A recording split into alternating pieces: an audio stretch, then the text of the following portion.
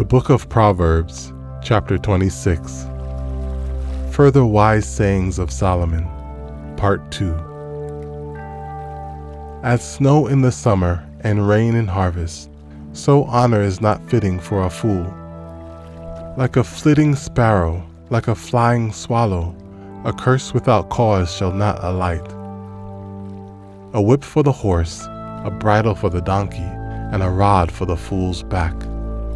Do not answer a fool according to his folly, lest you also be like him.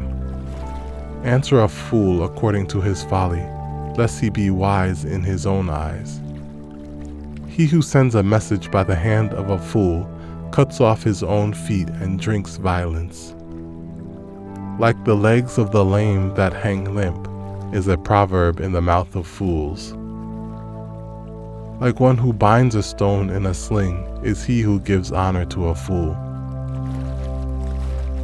Like a thorn that goes into the hand of a drunkard is a proverb in the mouth of fools.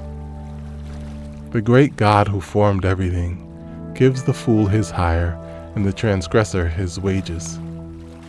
As a dog returns to his own vomit, so a fool repeats his folly. Do you see a man wise in his own eyes?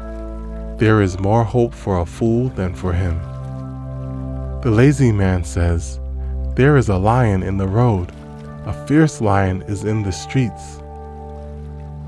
As a door turns on its hinges, so does the lazy man on his bed. The lazy man buries his hand in the bowl. It wearies him to bring it back to his mouth. The lazy man is wiser in his own eyes than 7 men who can answer sensibly. He who passes by and meddles in a quarrel not his own is like one who takes a dog by the ears.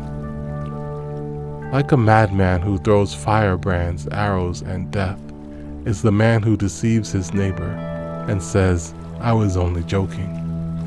Where there is no wood, the fire goes out, and where there is no talebearer, strife ceases. As charcoal is to burning coals, and wood to fire, so is a contentious man to kindle strife. The words of a talebearer are like tasty trifles, and they go down into the inmost body, are like earthenware covered with silver dross.